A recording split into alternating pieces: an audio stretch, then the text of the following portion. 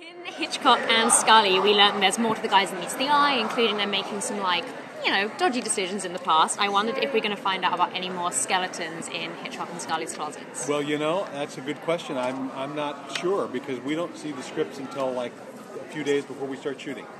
And so they're always a pleasant surprise because our writers are just so darn gifted and good. But I would love to keep exploring.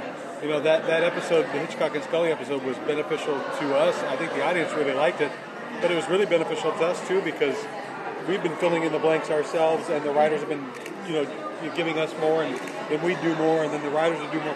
But this really kind of told us a little more. The only disappointment I had was that the guy they hired for me wasn't very good looking. As we're at Comic-Con, if you could play a superhero, who would you want to be? Well, growing up, Spider-Man was it. Yeah. He was the deal. And I move like Spider-Man. I've got spidey senses. I tingle once in a while. So you've been in this industry at least 10 years. What is it like to be on a nice, coming into this show?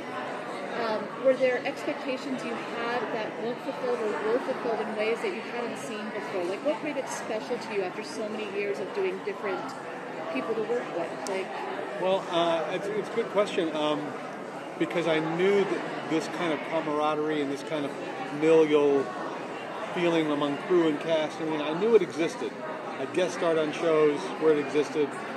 And my father was on a show where that existed, so I grew up seeing that. And my dad was on Bonanza back in the day. I got a right to pick up on That's it. But that was so much fun to hang out and see and everything. So I knew that world existed out there, but I also came to learn over the years, that that's pretty rare air. And any job is a joy. It really is. No matter how difficult some people may say it can be, and it can be frustrating. There's no doubt about that. But overall, we're playing make-believe. It's a blast. And then this show came along. Perseverance is a huge. I think I've also been a teacher at times, and it's something that's one of the main things I try to drive home to people. I say you want everything right now, and that's understandable, but really, it's the long haul. It's not the short haul. So it's been a lovely experience.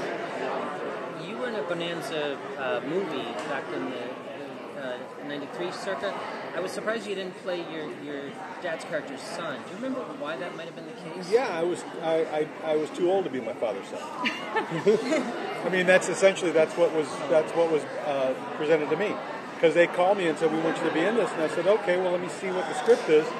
And then I read it and said, because it's written, this guy's 25 years old. And I was going, I'm not 25, right? In fact, when I was 25, I looked 35. So that was essentially it, yeah. That was a nice tribute. Oh, thanks. I got to, among other things, I got to work with Ben Johnson, who's one of my heroes, and I think one of the finest film actors that ever lived, and I think he was underrated despite the fact that he won an Academy Award. So that was great. That was a good deal. Yeah. Thank you.